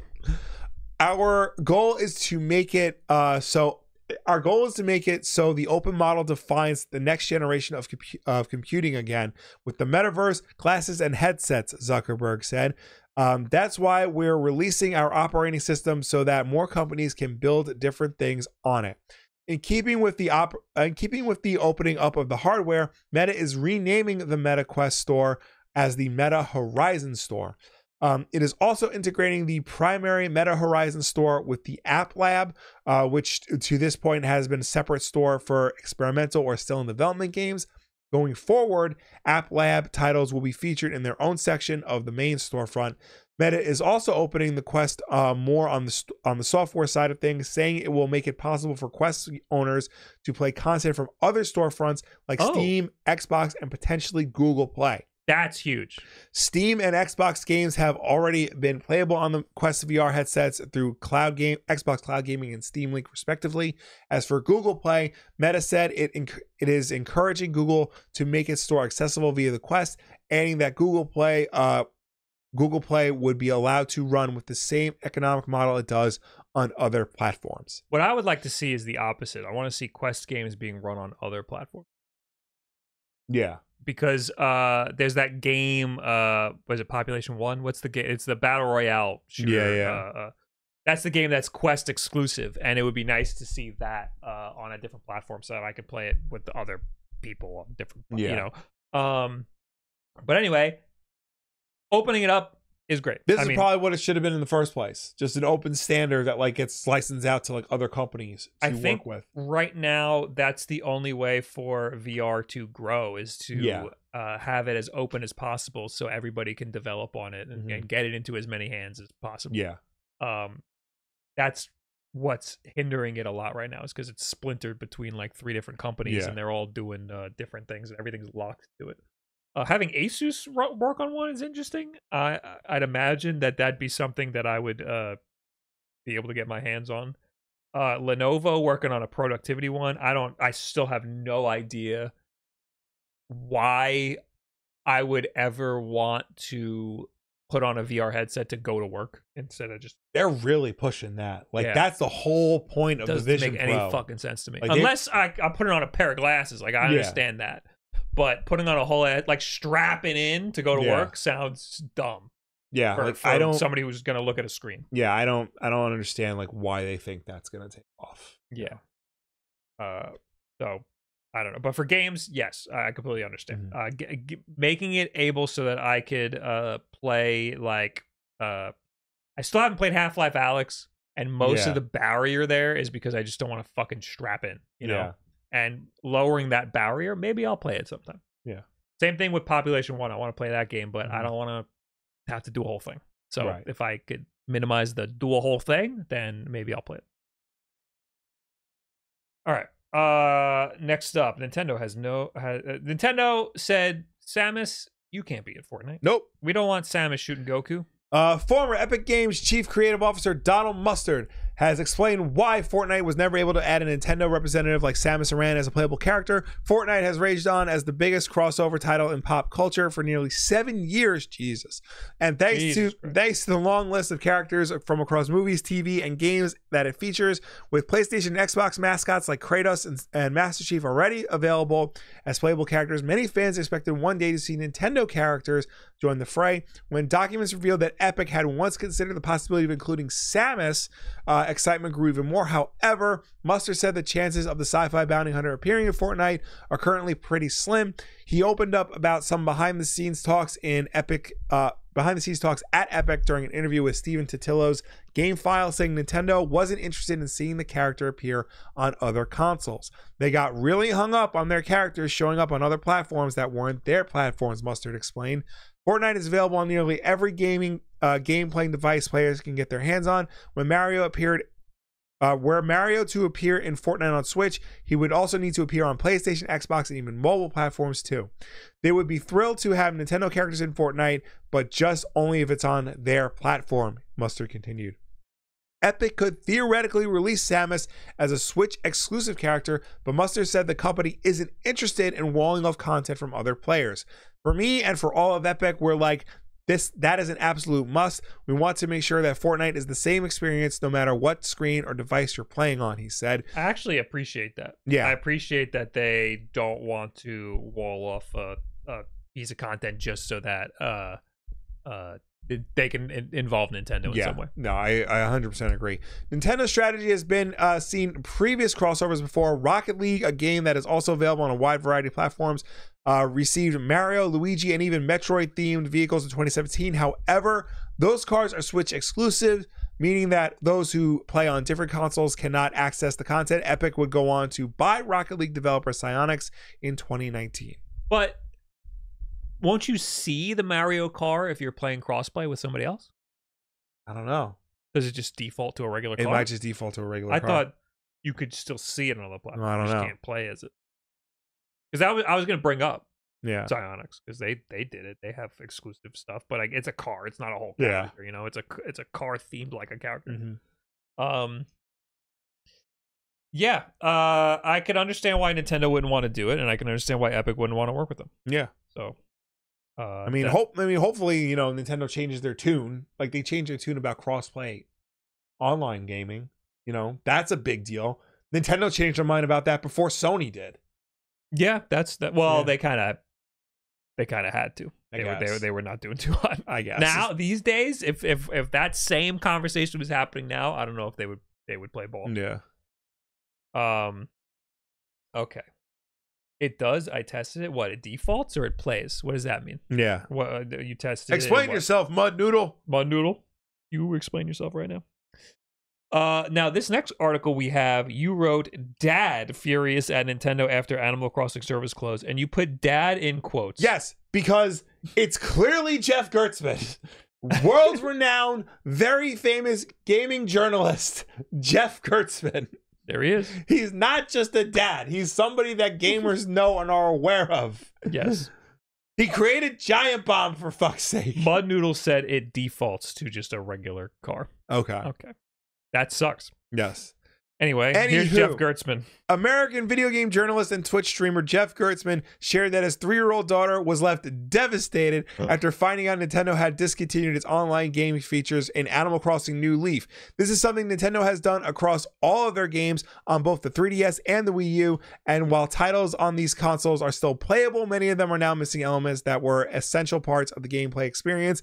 Gertzman shared that his daughter was confused by Nintendo shutting down the Animal Crossing New Leaf servers and making the Dream Suite unusable. For those unfamiliar, the Dream Suite lets players explore other people's towns to see what they've created. Animal Crossing is all about making your own little villages, and seeing other player creations is something Gertzman's daughter seemed to enjoy, but it's also a feature that she now has no way to access.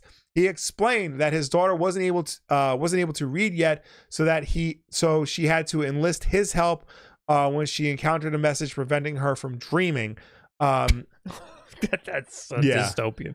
On the bottom of the screen is an error message that says the service has been concluded. Thank you for your understanding, Gertzman recounted. This forced him to explain to his daughter that the Dream Suite had been permanently removed and that she would be unable to use it. Basically, I told her that she wasn't going to be able to do that anymore, and she burst into fucking tears. And I'm like, goddamn shit, fucking Nintendo, Gertzman said. This wasn't a one-off ordeal either. His daughter was still affected by it hours later. At about 7 o'clock or so, she starts crying, like a lot, he recalled. I'm thinking, oh, she has to go to the bathroom. Maybe she needs something. I just remembered about the dreams again, and I was like, fuck, I'm so pissed at Nintendo in that moment. Somebody's got to get this guy set up with Pretendo. Yes. Does Pretendo work with Animal Crossing? It must. Progress. Let's see. Quick nav. It's very brave of him to let his 3-year-old play video games. My daughter is 4, and if I have introduced her to video games, I'm never going to see her again. Like, you can't pry that girl away from a screen. That's the future. Yeah, I know. That was us. Right. I saw a meme the other day that was it was a picture. Remember how people used to have, and we had this in our house. It's just like a where the computer is. It's like this like big armoire thing that you put the computer in. It's like the meme was the internet used to be a location that you go to. Yeah, you go to the internet. Yeah, you go to the desk where the internet is, and then you leave and you walk away. Yeah. I didn't walk away. I just lived at the internet. I lived where that big box was. Now I have it on my phone, so now I can leave. Yeah. You know? But yeah, that is a long way to say you're never gonna see her again. Yeah. I don't see Animal Crossing here at all. I'm sure after this they'll add it. Or like they'll try to make it work. It'll be a lot. Yeah. I honestly, I completely forgot about that. I'm surprised that people are still playing New Leaf. There is the Switch version, and you could do all that in the Switch version. Right. But I mean, like, you know, they spent however many years in the 3DS version. He probably didn't want to get her a Switch. He probably just gave her a hand-me-down system. Now she can't use it anymore. Yeah. For whatever reason, yeah, they don't want to start a new island or whatever. Yeah. Well, that sucks. Can't get Pretendo. Fuck Nintendo once again. Ghost of Tsushima PC specs and info. Let's plow through the rest of this. Okay.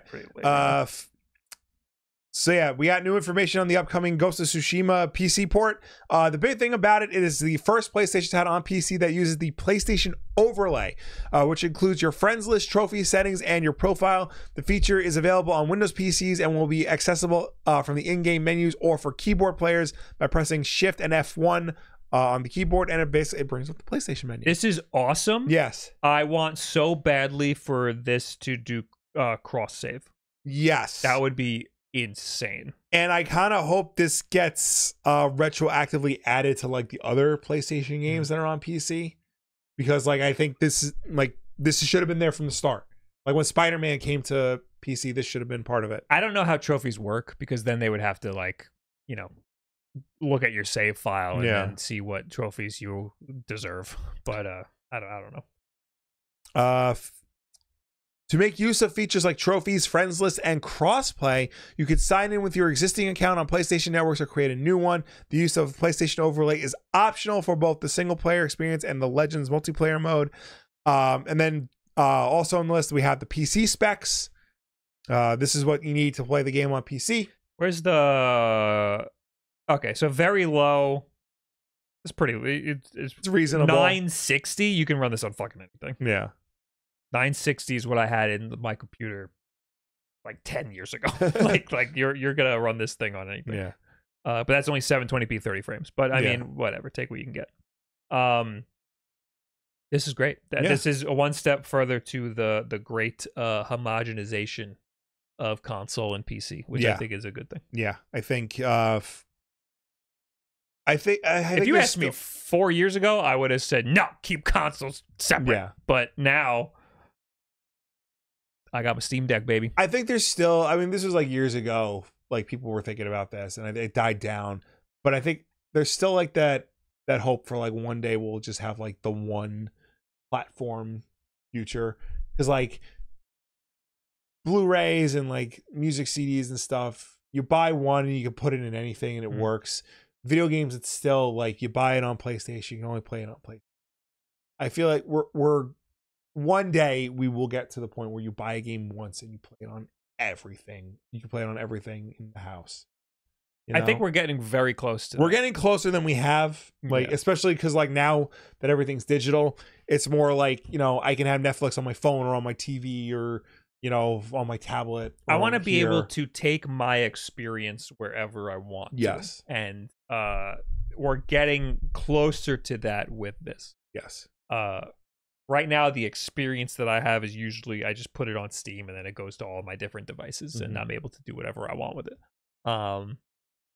And Sony playing well with PC stuff and Steam is very unlike Sony, but has been very helpful. Anyway, speaking of Sony, Final Fantasy VII Rebirth. Reportedly underperforming commercially, according to Daniel Ahmed, the director of research insight at Nico Partners. Square is really weird, and they drastically they set their goals, their bars really high. They do, yeah. This game was a huge phenomenon, so the fact that it underperformed is baffling. Yeah. It's selling about half of what Remake, the first game, sold in the same time frame, and looks like it will have a weaker tail prior to any PS Plus like re-release. Ahmed added, Final Fantasy VII Remake was released on the PlayStation 4 in April 2020 when the console had an install base of over 100 million units. Shipments of the game topped 3.5 million in the first 3 days, according to publisher Square Enix, which hasn't announced Rebirth sales data yet. In comparison, Rebirth was released a few months after the PlayStation 5 hit 50 million sales units. Yeah, I think the context is different. Rebirth came out on the PlayStation 4, which had 100 million units sold. So more people had it, more people were able to buy the game and play it. Rebirth not only costs $10 more, but it's now on a system that has half of the install base. So half of the amount of people are able to access it. On top of the fact that, Remake came out during the pandemic, so everybody was home playing video games. Rebirth came out not in the pandemic. Everyone's out living their lives again. It's different circumstances. You can't expect. Also, too, I think when people buy Final Fantasy VII Remake, they expect to get Final Fantasy VII Remade. I was going to say, the big issue is that the install base isn't as big. But the second one is that this is confusing. It's a very confusing game. Yes. And it's not a straight remake. Yeah, well, this is Rebirth. So, I don't know what I can do. Everybody's talking about how great this game is. Do I need to, it sounds like it does some stuff from the first game. Yeah. So, do I need to play the first game? Yes! And technically, you need to play the original Final Fantasy VII because there's, metatextual commentary on the original Final Fantasy VII. Yeah, so it's your own fault, Square. Yeah. It's your own fault that this happened. But also, you shouldn't have set the bar so high. It's doing fine. And, there's still one more game. Yeah. There's another part of this remake trilogy. At least. Yeah. One more game. Yeah. So, I don't know. It's ridiculous. It's very much ridiculous. Plowing through, we got Little Big Planet. Server apocalypse wipes hundreds of thousands of PlayStation players' creations without warning. What the fuck? Yeah, Sony has indefinitely decommissioned the PlayStation 4 servers for Little Big Planet. The company announced in an update to one of its support pages. The permanent shutdown Little Big Planet 3? Yes. Okay. The shutdown comes just months after the servers were temporarily taken offline due to ongoing issues. Fans now fear potentially hundreds of thousands of player creations are not saved locally, will be lost forever. Due to ongoing technical issues, which resulted in Little Big Planet 3 servers for PlayStation 4 being taken offline temporarily in January 2024, the decision has been made to keep the servers offline indefinitely. That's fucked. All online services, including access to other player creations, Little Big Planet 3 will no longer be available. That sucks so bad. Little Big Planet 3 had a lot of server issues, including bots and spamming that Yeah, so this was Little Big Planet was Mario Maker before Mario Maker. Yeah. And they had a lot less regulation and stuff. Yeah. You could get away with a lot, and there was a lot of levels that broke the game and shit. Yeah. And they I don't want to say they welcomed it, but they weren't very on top of things. Yeah. So it was ripe with issues, and here we are with the biggest issue of all, shutting the whole fucking thing down without saying anything. Yeah, I saw somewhere Nintendo at least warned you 3 years in advance that they were shutting down Mario They gave you Maker. a long time. So that just sucks. And Little Big Planet, those are great games. Those are really fun games. And Sony hasn't done anything. They did a Sackboy game, but they haven't done Little Big Planet. And they're basically saying we don't want to work on this. It's terrible. And if we had those sort of regulations like we were talking about a few episodes ago with the crew. Mm-hmm. Remember the guy made this video about how the crew is shutting down games or whatever it's called. Yeah. And if they're gonna kill a game, they should let all of the resources be available for people to then make it a community-driven effort. Yeah. It wouldn't be a problem if Sony was like, here's everyone's levels, somebody take it. Yeah. And do something. Do something with this. Then somebody could do some sort of homebrew and let it live on somehow. But or have private servers or something. But you're just fucking shutting everything down without warning, and a company should be reprimanded for that. Because people are buying this game expecting it to work for a certain amount of time, and then it just fucking doesn't all of a sudden. Yeah. With no warning whatsoever. Imagine if your KitchenAid mixer just stopped working one day for no reason. It's the company decided to pull the plug. Yeah.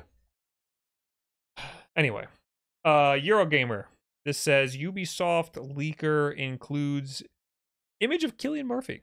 Yeah, so initially this leaker, Jonathan, who successfully leaked Ubisoft details before, including accurate reports of Assassin's Creed Mirage ahead of release, posted this tweet. It's in French, but translated said, if nothing changes by then, and it's a picture of Cillian Murphy, a bomb with a timer on it, it's 72, a crab, and the number 7. And a big crab. That's a big crab. It's a big crab. It was posted to a Gamer Leaks and Rumors subreddit. And it's implied that it's related to Far Cry 7. And then he later come out and said, attention, I never said Cillian Murphy was going to be in the game. The image means something else. And why did you specifically put Cillian Murphy in the tweet? I think people think that it means Far Cry 7 is going to be in Ireland or something. That could be interesting. Then put the Irish flag. Far Cry is a franchise that has used famous people as their antagonists before. Yeah. Most notably Giancarlo Esposito and Michael Mondo, both of the Breaking Bad Better Call Saul universe. So, I mean, I doubt they're going to get recent Academy Award winner, Cillian Murphy, to be in the game, but you never know. He does play video games. In the behind the scenes documentary for the Batman Begins video game, he's like, "Oh, I'm a big gamer." You see him playing the game with a blurred out PS2 controller. I wonder if the 72 hours means that it's gonna be timed like the game, like a Majora's Mask, like a Majora's Mask thing. I want that. I want more games like that where they give you a time limit to do the thing. Yeah. All right. It's Ubisoft, so I know, like, I'm kind of burnt down on Far Cry. Like, I liked Far Cry a lot, and then they released the same game 6 times. I've been like 5 interests me because I'm intrigued by the story, but like, I'm not gonna go out of my way to play it. Is 5 the American one? Yeah, I played it, and it's the fucking same as 4, which is the same as 3. And like I've actually heard the new Avatar game is the best Far Cry they've released in years. Okay, which is saying something. But like I feel like I'm gonna. See, I don't know, because like I was gonna say I'm gonna save myself for Star Wars Outlaws, because that'll be like the first Ubisoft game I've played in years. But that's shaping up to be a great game. And I'm probably gonna wait until that's on super duper sale. So never mind. More Ubisoft hate. They're killing Watch Dogs. I liked Watch Dogs. Yeah. Well, the first one. I've heard the second one is better. Okay. But again, it's a Ubisoft game, so like didn't want to play it. I liked Watch Dogs because I liked Assassin's Creed and I liked the Desmond story, and I was the only one who did. Right. And I wanted so badly for Assassin's Creed to be in the modern era, right. And then that's what Watch Dogs was, and then they fucking did some weird shit with Watch Dogs. Yeah. Oh, hey, it's Jonathan again. He revealed how the series is seemingly done. Legion's commercial failure brought the cancellation of multiple projects in the series, according to the leaker, including a fairly original Battle Royale project. So yeah, there's no official word on it. I even hesitated to put this in the keep, but you know, I think it's worth pointing out that, like, you know, we haven't really heard anything about Watch Dogs since Legion, and like they haven't really like reported on anything new or like anything upcoming. Ubisoft doesn't have any Battle Royale stuff. They had a Hyperscape, which was pretty bad, and I think that's not really a thing anymore. They did just. I think they released X Defiant or something. It's their Call of Duty clone. It looks exactly like multiplayer Call of Duty. Right. People seem to like it, but it literally just looks exactly like Call of Duty. Mm-hmm. I don't know. They got me with their Prince of Persia games. It's about it. Right. It's about all I could say about Ubisoft. Okay. All right. And we did all the news. Yes. And now we do this. Tweet of the week. Tweet of the week. Tweet of the week. You put this one here. I put this one in there. I have seen this one. Now the quote tweet. No, we're not reading the quote tweet. All right, just do it. It's an audio thing. Yes, this is. We're not set up for audio. Hold on a second. Okay. I gotta do a whole. Should I set up context for the audio listeners or? It is. Yeah, go ahead. All right. So for those of you who don't keep up on Twitter very often, recently have been making the rounds is people have been taking the classic Looney Tunes character Foghorn Leghorn and just not only just photoshopping him into anime, but having him yell at anime characters over the decisions they make. And Eric Bauza, who voices several Looney Tune characters, including Foghorn Leghorn, decided to take it upon himself and read some of these tweets. Boy, I say boy, your final flash ain't nothing more than a flash in the pan, boy. You missed it. Flew right over me. You couldn't hit the broadside of a barn with a blast like that, boy. No wonder you called to stay in. All talk and nothing else. Now pay attention when I'm talking to you. That is Vegeta on the ground and Foghorn Leghorn yelling over him. I love these. These are great. This is a good Twitter meme. You know, it's a shitty Twitter meme. The look between the. Yes. I don't get it. Is it supposed to be like your keyboard's gross? Is that what it is? I don't know. Whoever came up with it, I hope gets arrested. I saw a look between the H and the L, and it says JK. And like, that's okay. I understand that, like, but I've seen A and S, and that doesn't make any sense. I've seen look between Z and P on your keyboard. That's the whole keyboard. Exactly. I saw one that was look between the A and the L, and then it was a picture of a keyboard, and it said "fuck you" across it. And that makes sense. That's funny. Yeah. But I don't. That's another. I don't fucking get it. Anyway, we're gonna talk to you people. Yes. Starting with people who left comments on last week's Wolf Den Podcast over on the YouTube channel, youtube.com/Wolf Den Podcast. Oh, yeah, baby. We got Caleb Fox, who says, I love listening to Old Wolf Den Live /podcast because they provide so much context for everything. It's surprising how relatively little things have changed. Oh, God. But I wish LKM Cherokee still watched the show. I wonder what happened to that guy. I hope he's good. Yeah. He used to comment every week and ask Will what comics he's reading. Well, he would like ask me what comics I'm reading, not even comics I was reading. And so, like, I would have him, like, DM me on Twitter, like, what comics do you want me to talk about? And, like, I would have to, like, speed read them for the show. He literally gave you homework. Yeah. Jordan Rand says, regarding watching the old podcast, Bob mentioned one reason for watching them is hearing old thoughts on things that have come to pass, and I totally agree with that. Fucking hilarious and heartbreaking to hear past Bob and Will talk about anticipated games that absolutely blew, like Division 2. That is one of my biggest disappointments. Yeah. Actually, Division 1, I think, was my biggest disappointment. Also worrying that Xbox would name their next console the 720 and 1440. Wish they would have. Yeah, they named it something. Could you have imagined a worse name than Xbox One? No, I'm sorry. A worse name than Xbox 720. Yeah, Xbox One. I couldn't have imagined that they would do that. Eric, it's still pissing me off. You guys keep saying Arkham Asylum should work on the Steam Deck. Steam tells you it's not supported, brothers. Should it have bricked your deck? No, but like, come on, let's be real. No, it worked. I got it working. It worked perfectly fine. And then for some reason, it decided to crap itself at the very last thing I was able to do in the game. I think he's saying like it's not like, it says it's not deck compatible. It says unsupported. But I think Arkham City is listed as playable, and it's the same shit. It like has a launcher screen. You launch it from there, and then it boots into the game proper fine. You know how Steam Deck works. You fucking just try to figure it out. Yeah, you know, it's like a roll of the dice. Yeah, and a game like that should have no problem running on a Steam Deck. Sensual Silence says Switch 2 next year for sure, especially with Pokemon Legends ZA coming out next year. They have to have a big ticket game that people will buy at launch or close to it to ensure they are going to have sales.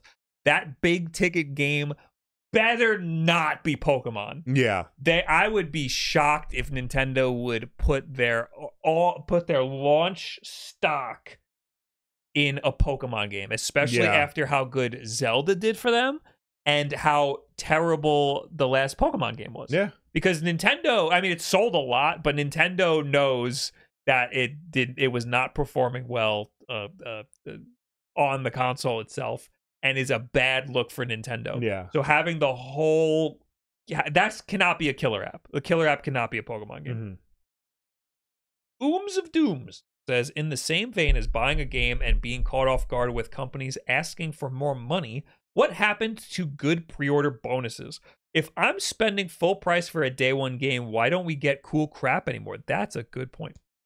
Feel like Europe gets cool stuff, but what about us American boys? Like, take a look at Europe versus US for Paper Mario and Luigi's Mansion 2 for Switch. I'm kind of glad they don't do pre-order bonuses anymore, because it was like it became punishment for everyone else. Like, you pre-order the game at GameStop, they give you an exclusive in-game item that like you didn't get if you didn't pre-order the game. Or even worse, I think it was Transformers War for Cybertron. Depending on where you pre-order, you got a different Transformer to use in multiplayer. Yeah, so people pre-ordered it everywhere. Yeah. So that sucked. Yeah. That was around the time when the companies were trying to find ways to make you buy the game new and not used. Mm-hmm.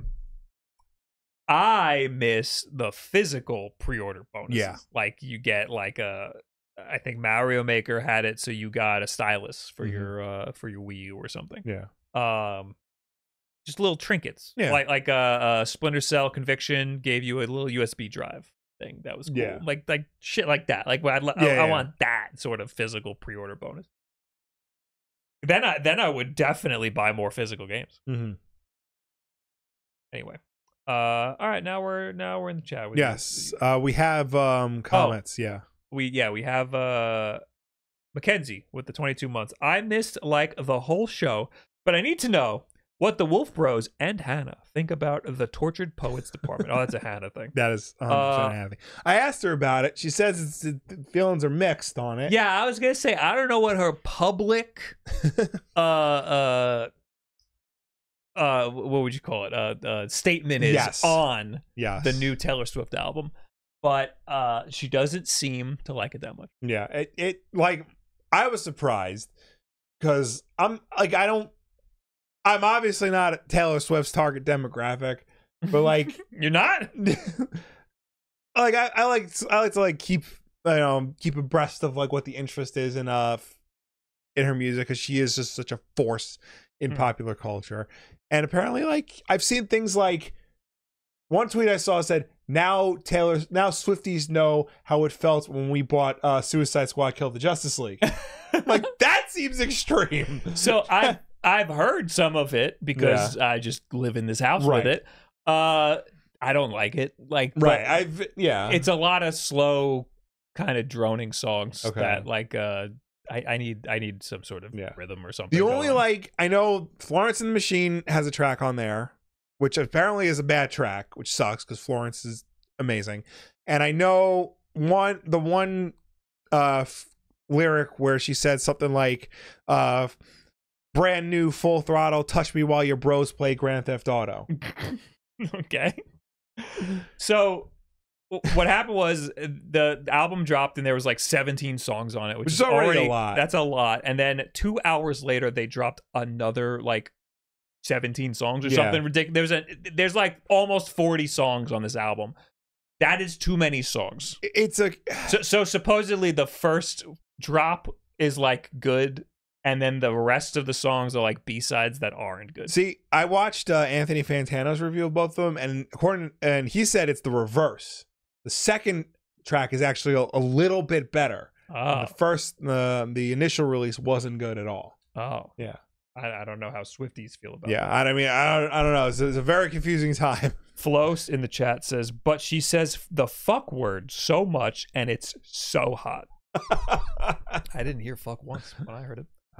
I saw a TikTok that was explaining like Taylor Swift has built a lot of lore in her lyrics over the past couple of albums.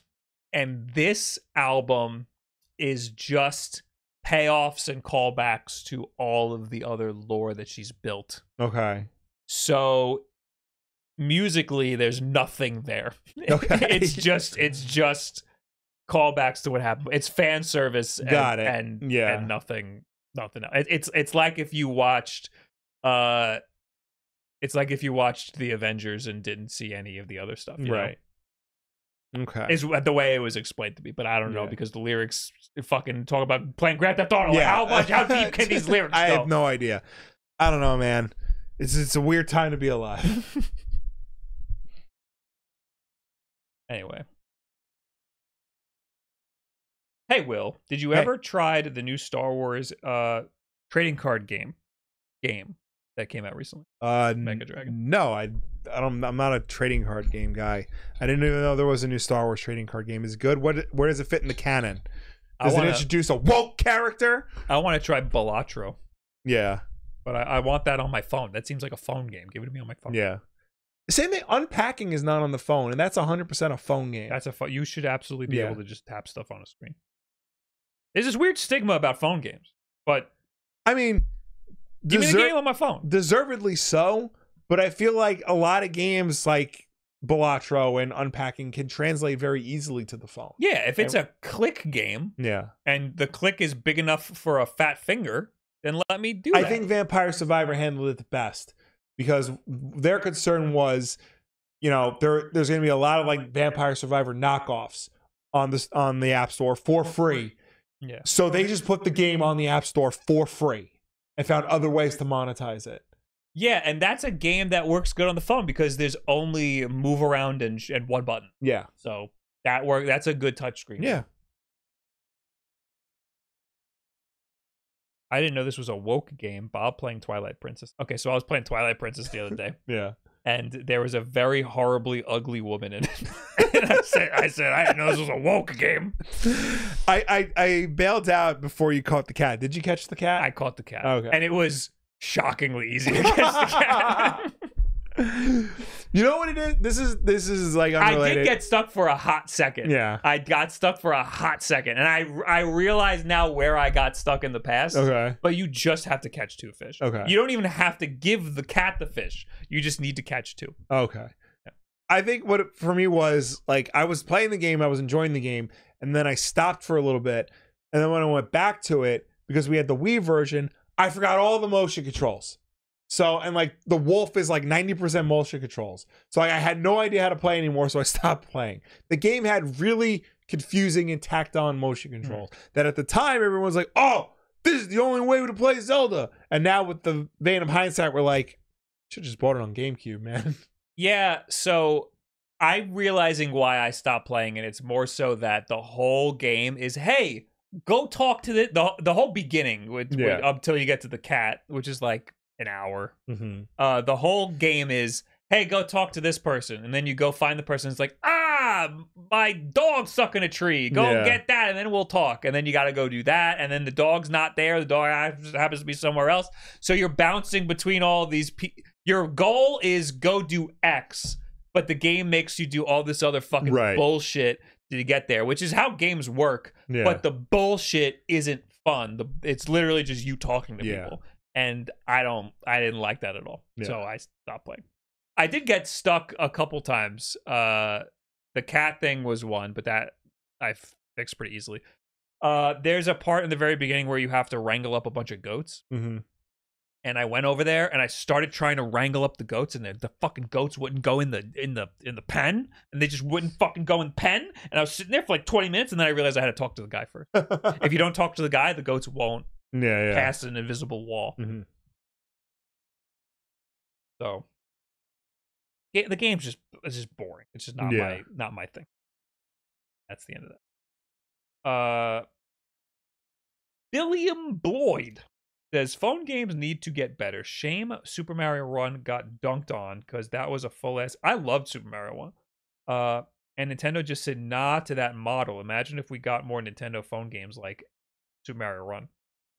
I liked Super Mario Run a lot. It wasn't traditional Mario, but it was good enough. Yeah. You know what's really good? Super Meat Boy Forever got a lot of flack because it's an auto runner. Right. And you just press one button. Well, there's 2 buttons, I think. There's 2 buttons. There's like a jump and a slide. Yeah. And that is set up for mobile. That's like I don't even know if it ever came to mobile. I don't think it did. But that's a perfect way for Mario to translate to mobile. But yeah, I think there's plenty of space for Nintendo to have some mobile stuff, and they have a whole company for that. I'm sure they'll. I think their Mario Kart Tour is probably doing phenomenal for them. Mm-hmm. Bob, breaking news. Okay. We got games coming to Switch Online Plus expansion pack. Oh shit! We got Nintendo 64 games coming. You ready? No. What is this? It's Extreme G, and Iggy's Wrecking Balls. Nintendo 64 game? Yeah. The fuck is Iggy's Balls? I have no idea. I mean, Extreme G, the box art looks vaguely familiar from like Blockbuster, but I've never heard of Iggy's Wrecking Balls before. Oh, I've seen that box art. Yeah. Wait, where's the game? Oh, this looks like ass. Yeah. Thank you, Nintendo. Thanks for the. You know what? More games better, but kind of interesting choices. We still don't have Mario Land for the Game Boy, and that is 35 years old as of 2 days ago. Let's get Quest 64, Nintendo. Is that a Nintendo IP? No, but I mean, like, there are third-party games on there. True. That's a huge game. Yeah.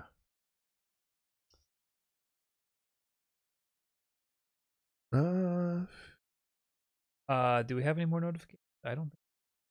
Oh, and the Dank Knight with 37 months. That's what it do, Yugi. And Jeffrey Sorensen with 34 months feels longer than 34 months. Oh, what are you trying to say? That's it. Okay.